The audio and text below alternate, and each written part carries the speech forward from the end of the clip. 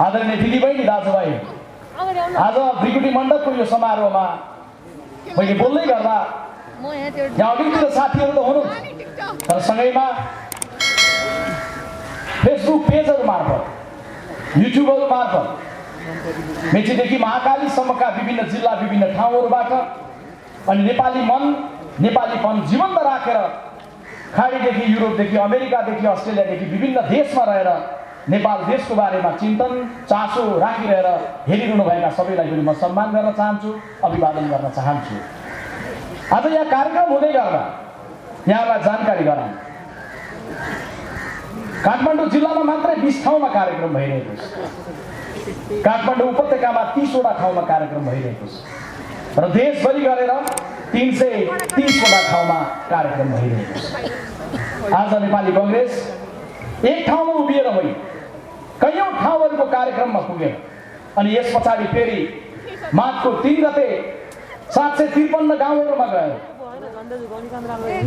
त्यस पछाडि माघको 8 गते 6000 भन्दा बढी वडाहरूमा पुगेर एउटै अभिव्यक्ति राखिरहेको छ, प्रश्नहरू पनि राखिरहेको छ अनि सँगैमा प्रश्न मात्रै राखिरहेको छैन, सबैलाई ढाडस पनि दिइरहेको छ, सबैलाई भनि पनि रहेको छ देशले गलत बाटो लिन खोज्दै गर्दाखेरि, अँध्यारो देखिँदै गर्दाखेरि फेरि पनि हामी अपिल र आग्रह गर्छौं, सबै खाले अँध्यारोहरूसँग लड्न सक्ने ताकत राख्ने कांग्रेस मैदानमा छ र फेरि पनि हामी एउटा उज्यालो र नवीन सम्भावनाको बाटोतर्फ मुलुकलाई लिएर जान हामी मैदानमा छौं।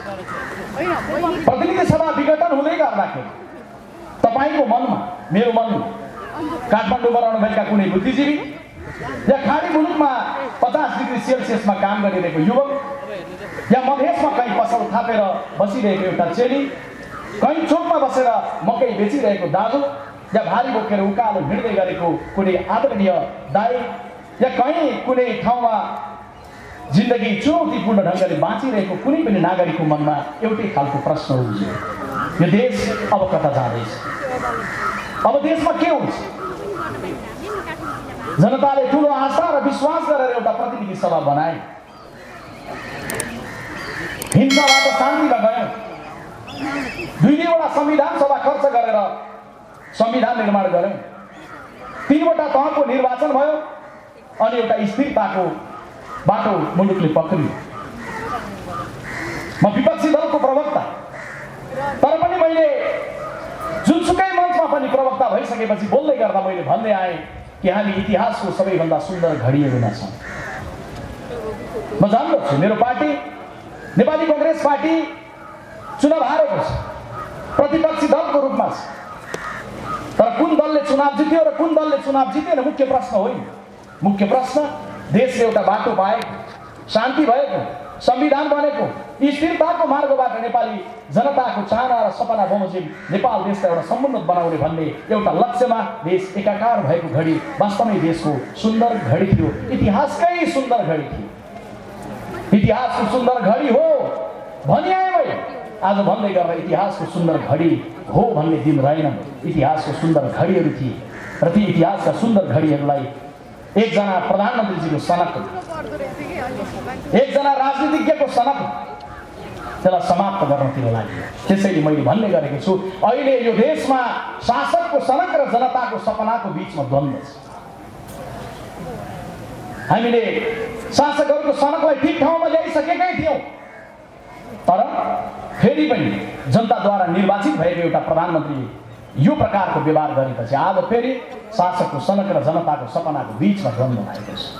त्यसैले जब प्रतिनिधि सभा विघटन भयो नि, मेरो मस्तिष्कमा केही दृश्यहरू आए।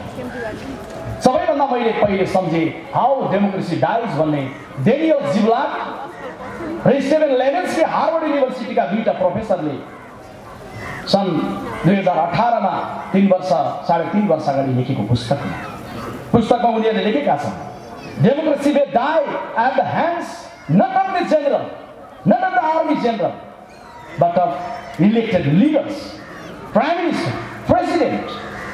संसारमा आजको दिनमा प्रजातन्त्रलाई खतरा आर्मीको जनरलको बन्दुकबाट होइन, जनताबाट निर्वाचित राष्ट्रपतिबाट, जनताबाट निर्वाचित नेता, जनताबाट निर्वाचित प्रधानमन्त्रीबाट नभन्दै आज जुन बेलामा हामी यहाँ सभा गरिरहेका छौँ संसारको पल्लो कुनामा त्यहाँ पनि देखिरहेछ जनताबाट निर्वाचित भएको एउटा शासकको सडकको भरमा अमेरिकाको सडकमा पनि मान्छे मारिएका छन्।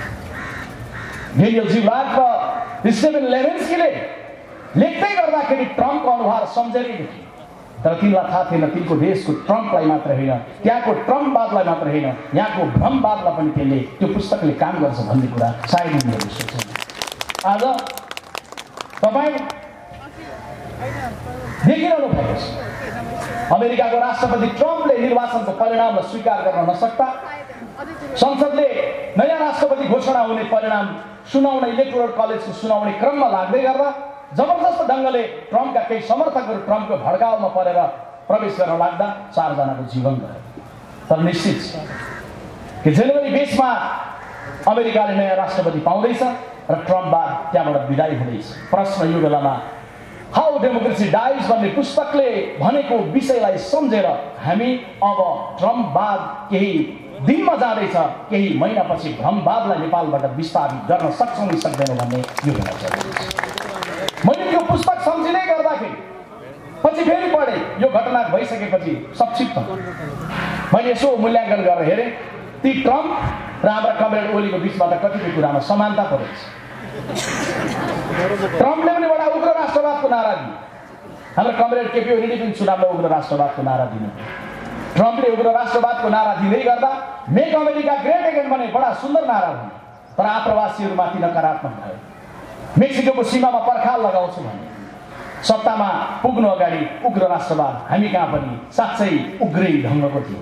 सत्तामा पुगेपछि उता पनि उग्र राष्ट्रवादको रङ खुइल्यो, यता पनि उग्र राष्ट्रवादको रङ खुइल्यो। पनि शासनमा पुगेपछि अघिल्लो सरकारले गरेका राम्रा कुराहरू उल्टाइदिए, जस्तो कि पेरिस सम्मेलनबाट जलवायु सम्बन्धी विश्व सम्मेलनले एउटा निर्णय गर्यो, ट्रम्पले अघिल्लो सरकारको उल्टाइदिए। हाम्रो कमरेड केपी ओलीले पनि अघिल्लो सरकारले गरेको राम्रो कुरा उल्टाइदिनु हो, जस्तो कि डाक्टर गोविन्द केसीसँग गरेको सम्झौता। ट्रम्पले र यताकाले जस्तै उस्तै गर्दै देख्दै गर्दा कोरोनाको बेलामा पनि त्यस्तै देखियो। ट्रम्पले चाइनिज भाइरस भनिरहे, हाम्रो प्रधानमन्त्रीजीले इन्डियातिरबाट आएको भाइरस चाहिँ अलिक कडा छ भने, ट्रम्पले मास्क नलगाऊ भने हाम्रो प्रधानमन्त्रीजीले हाच्छिउँ गरेर उडाइदियो भनेर भन्नु। यी उस्तै त्यसैले दुनियाँमा एउटा लहर अब प्रारम्भ भएको छ। अब यो संसारको पल्लो कुनामा ट्रम्पवादले बिदाई लिएको छ भने ओल्लो कुनामा भ्रमवादले बिदाई लिने यात्रा अब प्रारम्भ भएको छ। त्यसैले म तपाईँहरूलाई सम्मान र अभिवादन त्यस सन्दर्भमा गर्न चाहन्छु। संसद विघटन भएपछि मैले सम्झेको त्यो पहिलो हाउ डेमोक्रेसी डाइज, दोस्रो केही अनुहारहरू थिए, कोरोनाको महामारीमा जीवन गुमाएका अनुहार। चुनाव गरे भने अर्बौं रुपियाँ खर्च हुन्छ आदरणीय दिदीबहिनी दाजुभाइहरू। कमरेड केपी ओलीको पक्षमा उभिनु भएको कसैले कहीँ फेसबुक लाइभमा हेर्दै हुनुहुन्छ भने दुईटा दृश्य कृपा गरेर सम्झिदिनु होला। चुनाव भयो भने अरब रुपियाँ खर्च हुन्छ। कुन देशको? जुन देशको सरकारले भन्यो कि जनताको जीवन जोगाउनका लागि भेन्टिलेटर खरिद गर्ने पैसा छैन। भेन्टिलेटर नपाएर मरेकाहरूलाई मैले सम्झेँ। काठमाडौँको कुनामा दिनभरि काम गरेर बेलुकी के खाने भनेर भनिरहेकाहरूलाई लकडाउनले चुलो पनि लक गरिदियो। मैले सम्झेँ संसद विघटन भएपछि हजार ती श्रमिकहरूलाई जसले 100 किलोमिटर काठमाडौँबाट हिँडेर सानो बच्चाहरू चेपेर गर्भवती महिलाहरूसहित गाउँ गए। अनि मैले यो पनि सम्झेँ, खाडीमा बसेर मेरो देश फर्किन पाऊँ, म बेरोजगार भइसकेँ, मैले पठाएको पैसाले मेरो देशले रेमिटेन्सले देश बनाउँदैछ, आज म अप्ठ्यारो परेको छु, मलाई पठाइदेऊ, जहाज पठाइदेऊ, चार्टर प्लेन पठाइदेऊ। छटपटिएका युवाहरू सम्झे। अनि मैले सम्झेँ जब सरकारले 6 महिना पछाडि प्लेन पठाउन त पठायो, रेमिटेन्स तिरेका ती युवालाई निःशुल्क उडाएर ल्याएन, उसले महँगो टिकट पनि भिडाएर पठायो। संसद विघटन भएपछि मैले सम्झेँ महाकाली नदीको पारी यो देश मेरो पनि हो, मलाई मेरो देश प्रवेश गर्न देऊ भनेर महाकाली नदीको पारी नारा लगाइरहेकाहरूलाई सम्झेँ। अनि मैले यो पनि सम्झेँ कि यी सबैले गएको निर्वाचनको बेलामा देखेका सपनाहरू पनि सम्झेँ। उनले देखेका सपनाहरू के थिए र उनले राज्यबाट के कुरा गरे। अनि मैले संसद विघटनपछि तेस्रो अनुहार सम्झेँ। तेस्रो अनुहार मेरो आवाज पर बसेर सुनिरहनु भएको छ भने Nepal communist party बनाउनलाई, Nepal communist party जिताउनलाई खट्नुभएका communist पार्टीका युवाहरूलाई सम्झे, तिनको मन मस्तिष्क भावनालाई सम्झे। सत्ताको लडाइँमा जसको नेताले तिनको भावनाको अवमूल्यन गरे तिनले रगत दिए। माओवादी पार्टीमा हुनुहुन्थ्यो, नेकपा बन्नु अगाडि भने कमरेड एकैछिन सम्झिदिनुहोस् त ती दिनहरू। रगत दिन पनि तयार, रगत लिन पनि तयार। तपाईँले गुमाएका योद्धाहरू, तपाईँका घाइते साथीहरू, तपाईँले रगत दिनु, तपाईँले दिएको रगत पनि सम्झो। एमालेमा हुनुहुन्थ्यो भने रगत दिनु भएन होला, पसिना दिनु। तपाईँले रगत र पसिनाले बनाएको नेपाल कम्युनिस्ट पार्टीलाई तपाईँले बनाएका नायकहरूले सत्ताको द्वन्द्व गर्दै तासको घर जस्तै गर्ल्यान्ड घुर्लुम ढल्दै गर्दाखेरि मैले अर्को एउटा फेरि पुस्तक सम्झेँ। जर्ज अर्वेलले 1945 मा लेख्नु भएको एनिमल फार्म भन्ने पुस्तक सम्झेँ। तपाईँको नेता र तपाईँ बराबर, तर जर्ज अर्वेलले लेख्छन् all are equal but some are more equal than others। सबै समान तर केही चाहिँ अरूभन्दा अलि बढी नै समान छ। तपाईँको त्यो सपना तपाईँले सम्झिँदै गर्दा जर्ज अर्वेलको पुस्तक बजारमा खरिद गरेर पढ्नुभयो भने तपाईँ एउटा निष्कर्षमा पुग्नुहुन्छ। हरेक शोषितभित्र मौका पर्यो भने शोषक बन्छ भन्ने चाहना हुन्छ। कमरेड, तपाईँले लाम लागेर, घाममा लाम लागेर सत्तामा पुर्याएका नायक आज तपाईँमाथि अधिनायकवाद गर्दैछन् र यही सडकमा केही बेर अगाडि तपाईँ आफ्नै कमरेडको विरुद्ध मुट्ठी बटारेर मुर्दाबादको नारा लगाउँदै हुनुहुन्छ। त्यसैले मैले सम्झिँदै गर्दाखेरि मैले यी अनुहारहरू मात्रै हो, मैले डिएनडी भनेर चाहने लाखौं युवालाई सम्झेँ। न कांग्रेस बन्न मन छ कैयौँलाई, न कम्युनिस्ट बन्न मन छ कसैलाई। कसको पक्षमा भन्दै गर्दा अर्जेन्टिनाको नेमार मेसीको पक्षमा भन्लान्, कसैले भन्दै गर्दा ब्राजिलको नेमारको पक्षमा भन्लान्। कांग्रेस र कम्युनिस्ट नबनी पनि यो देशको नागरिक हुँ भनेर भन्दै भन्लान्। सपना के छ भन्दै गर्दा मेरो सपनाहरू केही छैन। मैले सञ्चले मैले पढे बमोजिमको जिन्दगी गुजार्न पाऊँ, मलाई जम्मा सपना छ डिएनडी, डेमोक्रेसी एन्ड डेभलपमेन्ट। मेरो लागि राजनीति होइन, मेरो लागि जीवनशैली हो भन्ने युवाहरू। अनि मैले सम्झे आदरणीय साथीहरू, विश्व प्रकाशहरू राजनीतिमा होला, त्यहाँ धेरै राजनीतिमा हुनु होला, तर मेरो आवाज सुन्दै गरेका हजारौं लाखौं युवाहरू लाइभबाट हेर्दै गर्ने गरेर म जान्दछु राजनीति भन्दा पनि बाहिर धेरै युवाहरूको ठुलो पार्टी छ। कोही खेलको मैदानमा हुनु होला, कोही फिल्म निर्माणको क्षेत्रमा हुनु होला, कोही कहीँ अध्ययनमा हुनु होला, कहीँ कहीँ साहित्यमा सङ्गीतमा हुनु होला, कहीँ पसल थापेर बस्नु भएको होला, कहीँ प्रहरीको सिपाही हुनु होला। ड्रेसभित्र छ, हातमा बन्दुक छ, हृदयमा धड्किरहेको छ केही प्रश्नहरू। कोही आर्मीमा हुनु होला, कोही स्वदेशमा, कोही विदेशमा हुनु होला। यी सबैको साझा सपना हो डेमोक्रेसी र डेभलपमेन्ट। आज प्रधानमन्त्रीजीको कदमले सबैभन्दा बढी धावा बोलेको छ भने त्यही डेमोक्रेसी र डेभलपमेन्टको सपनामाथि धावा बोलेको छ। हामीलाई त कोही बात छैन, हामीलाई यो घटना हुँदै गर्दाखेरि त कसरी सोझ्याउन सकिन्छ भन्ने कुराको अनुभव हासिल गरेको पार्टीका मानिसहरू हौँ। हामी त मुलुकले बाटो बिरायो भने बाटो ठिक ठाउँमा ल्याउन सक्छ भन्ने मानिसहरू हौँ। हस्पिटलमा अपरेसन गर्न बसेको डाक्टरले गम्भीर अवस्थामा घाइते आयो भने एकैछिन दुखी हुन्छ, त्यसपछि आफू सम्हालेर उपचार गर्न बस्छ।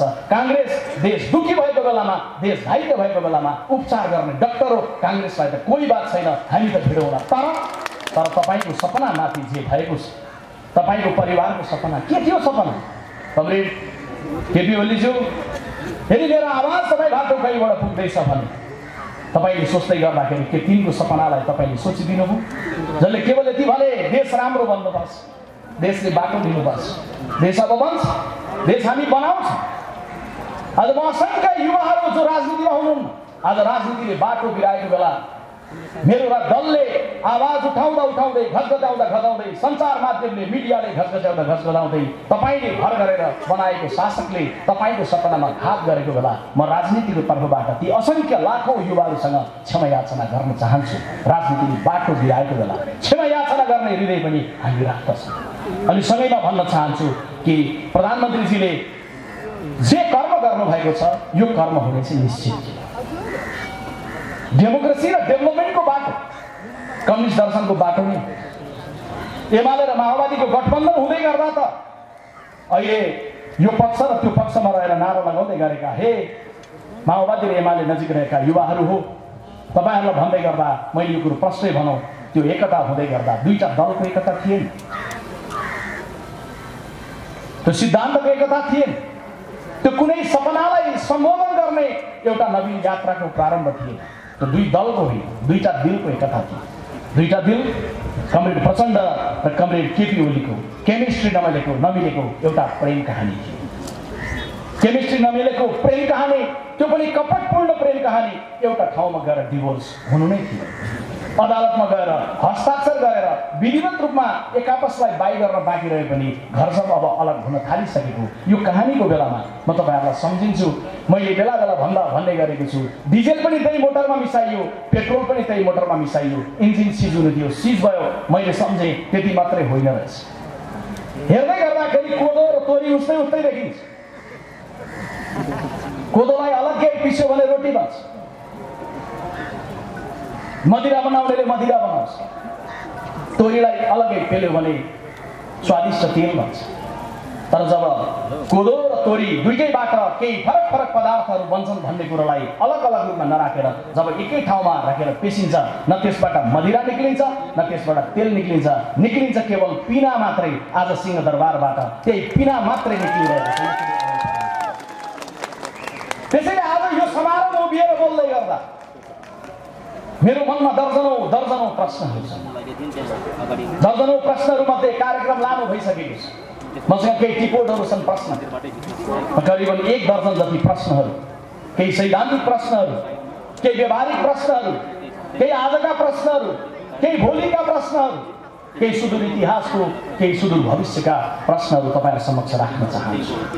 पहिलो प्रश्न उच्च श्रद्धाका साथ, उच्च सम्मानका साथ पहिलो नम्बरमा म प्रधानमन्त्रीजीलाई प्रश्न गरौँ। कमरेड मदन भण्डारीले जनताको बहुदलीय जनवाद भन्ने एउटा विचारको झोला यहाँलाई बोकाउनु भएको छ।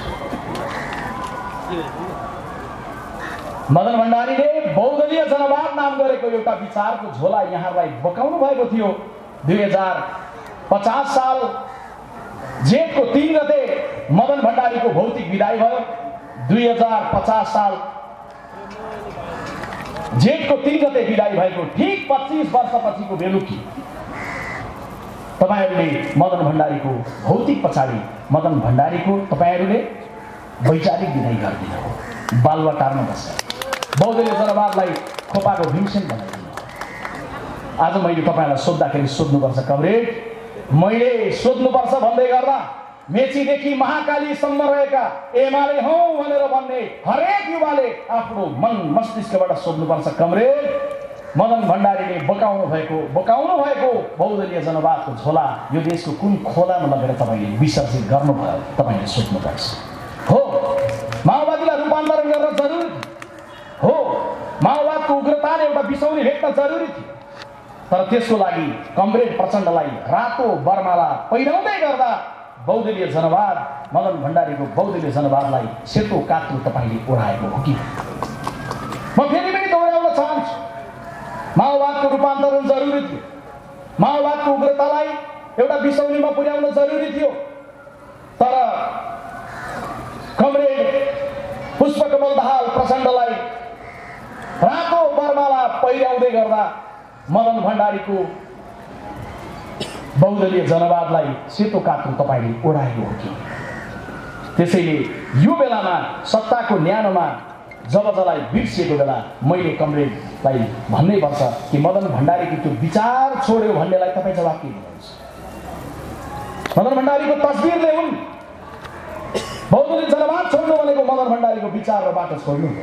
सायद उहाँले भित्री बैठकमा कतिपय बैठकमा भन्दै गर्दा हामीले छोडेको छैनौँ भन्दै गर्दाखेरि म सम्झिन्छु भारतमा जब नेहरू प्रधानमन्त्री हुनु 1947 त्यसको 5-7 वर्ष पछाडि एउटा प्रश्न उब्जिन थाल्यो कि नेहरूको सरकारले गान्धीको मार्ग छोड्दैछ, महात्मा गान्धीको बाटो छोड्दैछ।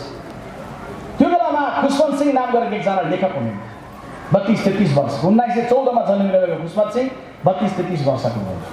उहाँले एउटा लेख लेख्नुभयो, अरे तुम कहते हो कि नेहरू की सरकार ने गांधी के मार्ग छोड़ दिया, अरे तुम कहते हो कि नेहरू की सरकार ने गांधी मार्ग छोड़ दी, नहीं, अरे दिल्ली से आगरा जाने वाले रोड देखो उसका नाम भी गांधी मार्ग रखा है।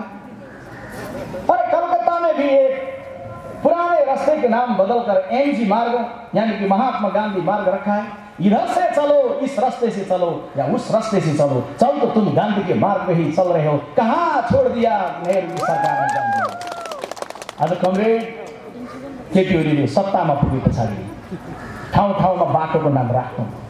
म त्यो जिल्ला झापाको मान्छे हो, जो जिल्लाको पूर्वी भागमा मेरो घर पर्छ र जुन जिल्लाको पश्चिमी भागमा मेरो देशको प्रधानमन्त्रीको घर पर्छ। मैले हुर्केको बढेको गाउँमा बाहुनडाङ्गी भन्ने ठाउँ छ। त्यो बाहुनडाङ्गीको पाटा पूर्वबाट काङ्ग्रेसकै पालादेखि खनिँदै आएको बाटो थियो, जसलाई पश्चिम आउँदै गर्दाखेरि धरान हुँदै अनि सुदूरपश्चिम पुग्दै गर्दा ठाउँ ठाउँमा खोलिएका ट्र्याकहरूले डडेलधुराको जोगबुढासम्म पुग्थ्यो। पहिले कोलिराखेको बाटो, त्यसलाई लिङ्क गरिराखेर नाम राखियो मदन भण्डारी मार्ग। अनि कसैले सोध्यो भने मदन भण्डारीको बाटो छोड्यो भन्यो भने हेर न बाहुनडाङ्गीदेखि जोगबुढासम्म त त्यो पुरानो बाटोलाई नाम राखेकै छ नि, कहाँ छोड्यो मदन भण्डारीको मार्ग। आज प्रधानमन्त्रीजीले भन्न सक्ने अवस्था थियो। त्यसैले मैले पहिलो प्रश्न प्रधानमन्त्रीजीलाई नै गर्न चाहे। प्रधानमन्त्रीज्यू, मदन भण्डारीले बोकाउनु भएको बौद्धले जनवादको झोला यो देशको कुन खोलामा लगेर बिसाउनु भएको छ? दोस्रो प्रश्न स्वाभाविक छ, सोध्नुपर्छ। कमरेड प्रचण्ड, यहाँ म बडा सम्मानका साथ आग्रह गर्छु, यहाँ नायक नै हुनुहुन्थ्यो। सशस्त्र विद्रोह यहाँको नेतृत्वमा भयो, हामीले प्रशस्तै आलोचना गरेका थियौँ, गर्छौँ। सशस्त्र विद्रोह शान्तिपूर्ण रूपान्तरण गर्न तपाईँ गिरिजाप्रसाद कोइरालाको नेतृत्वमा सेफ ल्यान्डिङमा आउनुभयो, हामी प्रशस्तै सम्मान गर्यौँ, हामीले अहिले पनि सम्मान गर्छौँ। तर तपाईँ त विद्रोहमा जाँदा पनि नायक हुनुहुन्थ्यो, शान्ति प्रक्रियामा आउँदा पनि गिरिजाप्रसाद कोइरालाले जाँदै गर्दाखेरि राम्रोसँग सम्हालेछ है कमरेड भनेर भन्नुभयो, तपाईँ नायकै हुनुहुन्थ्यो। तर कमरेड केपी ओलीजीसँग यो 3 वर्षको अवधिमा चुनावदेखि केवल एक थान प्रधानमन्त्रीको लागि नायकत्व विसर्जन किन गर्न गयो? तपाईले विसर्जन गरेको नायकत्व विसर्जन गर्दै गर्दाखेरि तपाईले बिर्सिदिनु। तपाईको परिभाषा, तपाईले बोलेका भाषणहरू, तपाईका रेकर्डेड दस्तावेजहरू स्वाभाविक पार्टीको सूचना सञ्चार र प्रसार विभागको प्रमुख भएको नाताले साथीहरूले तयार गरेको टिम बमोजिम निरन्तर डकुमेन्टहरू हेर्ने अवसर म पाउँछु। उहाँले विगतमा भन्नुहुन्थ्यो एमाले भनेको संशोधनवादी पार्टी, एमाले भनेको दलाल पुँजीवाद पक्षधर पार्टी। तपाईको नायकत्वलाई लगेर तपाईले त्यहाँ बिसाउनु भयो। केवल एक थान प्रधानमन्त्री, आलो पालो प्रधानमन्त्री प्राप्तको लागि। तर जब तपाईले गम्भीर धोका पाउनुभयो, यो धोका पाइसकेपछि सायद यस बेला तपाईले दुईटा अनुहार झलझली सम्झेको हुनुपर्छ कमरेड प्रचण्ड। दुईटा अनुहार। पहिलो अनुहार तपाईको लागि रोल्पा रुकुमको गाउँदेखि देशका दूर दराजका गाउँमा रगत बगाएका कार्यकर्ता, अनि दोस्रो अनुहार तपाईलाई डोर्याउँदै शान्ति प्रक्रियामा लिएर आउने गिरिजाप्रसाद कोइरालालाई। कमरेड, देशका विभिन्न ठाउँमा तपाईहरु पनि सभामा जाँदै हुनुहुन्छ, जेल लगाएका कपाल सुमसुम्याउँदै, कुम हल्लाउँदै, हातका औलाहरू यसरी चलाउँदै कृपा गरेर मलाई चाँडै भनिदिनु होला, म सुन्न चाहन्छु तब कि कमरेड प्रचण्डको मुखबाट कि आज मलाई केपी ओलीजीको यो कदम पछाडि गिरिजाप्रसाद कोइरालाको सम्झना झलझली आएको छ। साँच्चै कमरेड, यो बेलामा गिरिजाप्रसाद कोइरालाको सम्झना तपाईलाई आएको छ, किनभने जुन बेलामा बालुवाटारमा प्रधानमन्त्री केपी ओली नजिक रहेकाहरूले भनिरहेका छन् कि कमरेड प्रचण्डले धेरैलाई धोका दिए, कमरेड प्रचण्डले धेरैलाई धोका दिए, कमरेड प्रचण्डले धेरैलाई धोका दिए, कमरेड प्रचण्डलाई सबक सिकाउने बहादुर एउटै रहेछन् कमरेड केपी ओली भनेर बालुवाटारका मानिसहरूले भनिरहेको बेला तपाईलाई गिरिजाप्रसाद कोइरालाको सम्झना झलझली आएको छैन? तेस्रो प्रश्न म वरियता क्रम अनुसारै कमरेड माधव कुमार नेपाललाई गर्छु। कमरेड माधव, कमरेड करिब 1.5-2 वर्ष अगाडि तपाईले एक दिन बालुवाटारमा बिहानै पुगेर ह्यापी बर्थडे भन्नुभयो। तपाईले बिर्सिनु भयो। ह्यापी बर्थडे तपाईले भन्नुभयो सम्माननीय प्रधानमन्त्रीजीलाई। प्रधानमन्त्रीजीले अधार अनुहार लाएर तपाईले हेरेर भन्नुभयो चाहिँदैन। तपाईले त्यो बेलामा सुनेको शब्दहरू तपाईको मात्रै अपमान थिएन, हामी नेपालीको संस्कारको अपमान थियो। कसैले पनि कसैलाई सबैलाई ह्यापी बर्थडे भन्दै गर्दा अँध्यारो अनुहारमा रौद्र रूप धारण गरेर चाहिँदैन भन्ने कुरा हाम्रो संस्कारको विषय हो। त्यसको केही समय पछाडि 2075 साल असोज 11 आजबाट दिन गनेर ल्याउँदा 2 वर्ष 3 महिना 13 दिन अगाडि 2 वर्ष 3 महिना 13 दिन अगाडि कमरेड माधव कुमार नेपाल तपाईले संसदमा उभिएर भन्नुभएको थियो वर्तमान परिप्रेक्ष्यमा यो देश डुब्न लाग्यो, कोही माझी छौ भने बचाइदियो। कमरेड तपाईले भन्नुभएको हो कि तपाईले भन्नु देश पुरै डुबेको प्रतीक्षा गरेर किन बस्यो? कि आज पनि देश केवल डुब्न लाग्दैछ कि समुद्र नभएको देश डुब्दैन? मैले तपाईलाई यो प्रश्न गर्न चाहन्छु। 14औं प्रश्नमा म आउन चाहन्छु। फेरि पनि प्रधानमन्त्रीजीले हिजो बोल्दै गर्दाखेरि धनगढीमा भन्नुभएको छ संसद विघटनको धारा कहीँ उल्लेख छैन भन्नेहरूले संविधान पढ। मैले संविधानको पुस्तक पनि लिएर आएँ। मैले सोचेँ म जन्मिनुभन्दा अगाडि नै जेलमा रहेको कमरेड केपी मैले भन्दा अलि बढी नै नेपाली भाषामा काबिलियत राख्नुहुन्छ, त्यसैले उहाँले पढेका संविधानको त्यही पुस्तक मैले सायद गलत पो पढेँ। एउटा प्रतिपक्षी दलको प्रवक्ता भएको नाताले मैले जिम्मेवार ढङ्गले फेरि पनि दोहोऱ्याएर पढ्नु पर्ने हुन्थ्यो। धारा 76 धारा 85 मैले पढेँ। यो बेलामा म सबैलाई यो पनि प्रश्न यही क्रममा प्रधानमन्त्रीजीले भनेको प्रसङ्गमा आउँदै गयो। नेपाली कांग्रेस पार्टीको सन्दर्भमा प्रश्न संसद विघटन असंवैधानिक हो, सर्वसत्तावाद उन्मुख छ, संसद विघटन निरङ्कुशतातर्फ लक्षित छ र अधिनायक आकांक्षातर्फ उन्मुख यो कदमलाई असफल तुल्याइनेछ र हामी आन्दोलनमा छौँ। पुसको 13 गते प्रदर्शन भइसक्यो, आज प्रदर्शन भइरहेको छ। यसपछि पनि प्रदर्शनहरू छन्। नेपाली कांग्रेस पार्टीभित्र व्यक्तिगत रूपमा नेताहरूले कसले कहाँ के बोल्नु होला, तर मैले यो पनि देश दुनियाँलाई बताउँ कि नेपाली कांग्रेस पार्टीको रिटर्न डकुमेन्टहरू या प्रवक्ता मार्फत जारी हुने अभिव्यक्ति नेपाली कांग्रेस पार्टीको आधिकारिक धारणा हुन्छन् र नेपाली कांग्रेस पार्टी यो बेला प्रश्न छ। संविधानको धारा 76 मा संसद विघटनको व्यवस्था छ। संविधानको धारा 76 मा संसद विघटनको व्यवस्था छ, अक्षरमा लेखिएको छ। तर धारा 76 को उपधारा 7 मा के भनिएको छ भने उपधारा 5 बमोजिम नियुक्त प्रधानमन्त्रीले विश्वासको मत प्राप्त गर्न नसकेमा उपधारा 5 बमोजिम नियुक्त प्रधानमन्त्रीले विश्वासको मत प्राप्त गर्न नसकेमा प्रधानमन्त्रीको सिफारिसमा राष्ट्रपतिले प्रतिनिधि सभा विघटन गरी 6 महिनाभित्र अर्को प्रतिनिधि सभाको निर्वाचन सम्पन्न हुने गरी निर्वाचनको मिति तोक्नेछ। अर्थात् धारा 76 को उपधारा 5 ले भन्छ विश्वासको मत प्राप्त गर्न नसकेमा। अहिलेको प्रधानमन्त्रीजी धारा 76 को 7 अनुसार विघटन गर्नलाई अघि बढ्नका लागि उहाँ उपधारा 5 बमोजिमको प्रधानमन्त्री हुनुपर्थ्यो, तर ओली उपधारा 5 अनुसार होइन उपधारा 1 अनुसार प्रधानमन्त्री बन्नुभएको हो। संसदले विकल्प दिन नसकेको अवस्थामा विघटन हुने व्यवस्था हो, तर संसदले के विकल्प दिन नसकेको हो? संसदमा के विश्वासको मत लिने गर्दा प्रधानमन्त्रीले नपाएको हो? संविधानको कुनै अक्षरमा कहीँ विघटन शब्द लेखियो भन्दैमा त्यो जहाँको त्यही प्रयोग गर्ने हो भने त संविधानमा त 20 वर्ष जेल सजाय लेखिएको छ। कसैले कसैलाई चोकमा धकेल्यो भने सजाय हुँदै गर्दा 20 वर्ष जेल सजाय गर्न मिल्छ? मेडिकल साइन्सले त अपरेसन गर्दैन, मेडिकल साइन्समा अपरेसनको व्यवस्था छ भन्दै गर्दा महाराजगञ्जको चोकमा कसैले छाती दुख्यो भनेर भन्ने बित्तिकै डाक्टर भगवान कोइरालाले एकैचोटि मुटु छिरिदिन मिल्छ? क्रिकेटको मैदानमा ब्याट्सम्यानले नै हो ब्याटिङ गर्ने, तर ब्याट्सम्यानले ब्याटिङ गर्दै गर्दाखेरि अर्को पक्षले बलिङ गर्ने कुराको प्रतीक्षा गर्नुपर्छ। अर्को पक्षले बलिङ नगरिकन एउटा हातले बल उछालेर अर्को हातले ब्याटिङ गरेर रन प्राप्त हुँदैन। हाम्रो कमरेडलाई त के लाग्दो होला भने सन्दीप लामी छानेले यस्तो डल्ला फ्याँकिदियो, फ्याँकेपछि विकेट दियो। प्रधानमन्त्रीजीलाई यो लाग्यो, अथवा यसो आकाशतिर यसो ब्याट हल्लाइदिए अनि चौकायो छक्कायो। त्यसैले फुटबलको मैदानमा पनि नियम हुन्छ, क्रिकेटमा नियम हुन्छ, मेडिकल साइन्समा नियम हुन्छ, संविधानको धारा उपधारामा नियमहरू हुन्छ, तर प्रधानमन्त्रीजीले यी सबै कुराहरू बिर्सिदिनु। त्यसैले धनगढीमा प्रधानमन्त्रीजीले जब भन्नुभयो संविधानको पुस्तक पढ भनेपछि मैले संविधानको पुस्तकको त्यो धारा तपाईँहरूलाई पढेर सुनाएँ र यो पुस्तक मैले यहाँ लिएर आएको छु। पुस्तक मात्रै हो, यो पुस्तकसँगै मैले तपाईँहरूको सामुन्ने केही तस्बिरहरू लिएर आएको छु।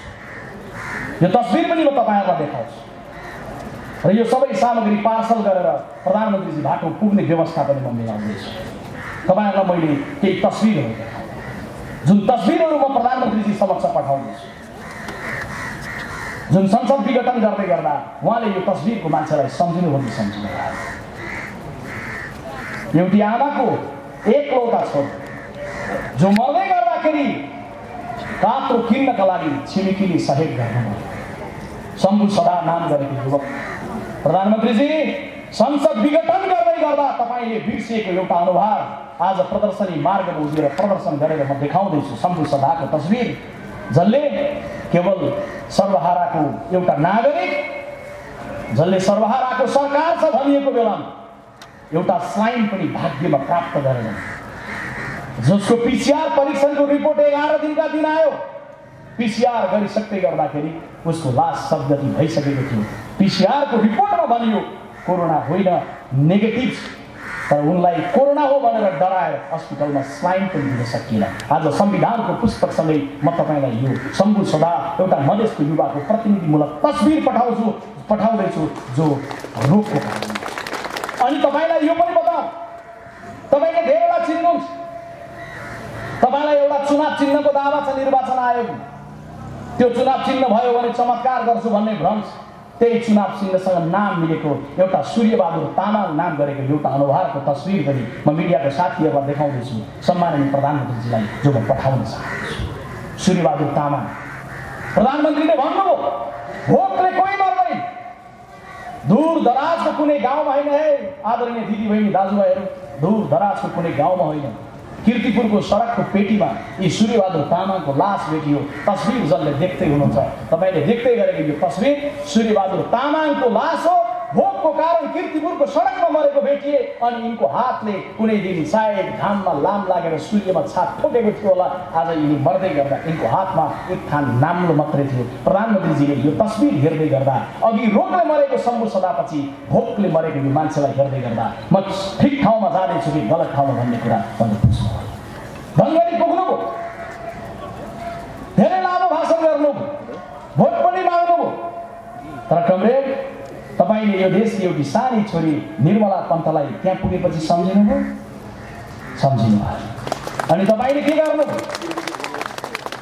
निर्मलाका बलात्कारी खै भनेर भेष लगाएर उभिएका युवकहरूलाई गिरफ्तार गरौँ।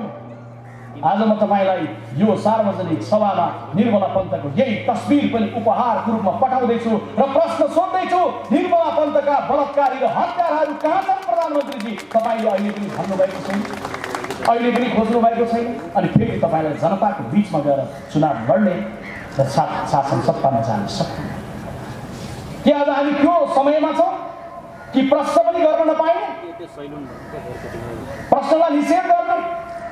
ती 7 जना युवकहरू कुन राजनीतिक दलसँग आस्था राख्छन् मुख्य कुरा होइन, तर कैलालीमा उनीहरूले प्रदर्शन गर्दै गर्दा केवल प्रश्न गरेका थिए कि बलात्कार।